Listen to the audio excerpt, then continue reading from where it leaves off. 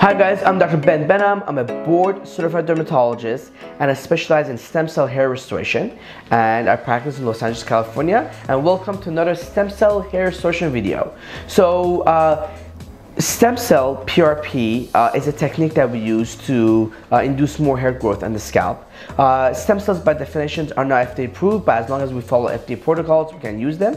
So I'm going to show you another one of my patients who came in for thinning. So this is a patient who basically is a young gentleman in his 40s who was thinning quite a lot, basically up here. He had used oral minoxidil, oral finasteride, and also had done other procedures, and it just didn't work. So he was very confused, he was very lost, he didn't know what to do. Now if you look at him, he's actually a really good candidate for stem cell, and the reason is because he has a lot of small, you can see the hair is there, he's not balding, so which means he's a good candidate. So what we did, he came in and we did a 60 ml PRP mixed up with the 30 million stem cells, and we injected, I mean you can see in the blue area, usually I do an area in the palm of the size of my palm. So I drew that area and did a stem cell all the way from here, all the way going back, and a little bit basically kind of towards the crown.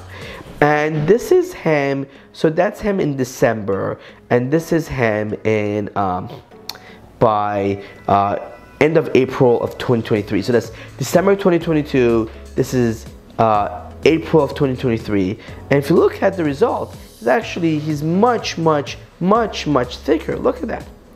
So this is just before and after stem cell, one session of a 30 million stem cell with PRP. It really thickened this area basically quite a bit. He's very excited. Now we did not focus on the crown at all, so he probably needs a little more work in the crown area, but he's actually very happy with this result because it doesn't kind of show people that he's really losing his hair. He's more confident about it. Again, stem cells come from another person. They come from a human umbilical cord.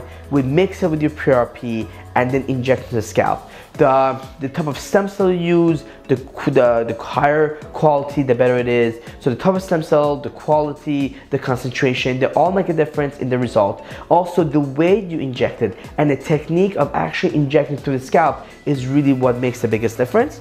So in him, you know, we literally did hundreds of injections basically in this area, and the hair really sprouted. So I'm very excited to show you this before and after case. I hope this was very educational. Have a beautiful day. Thank you.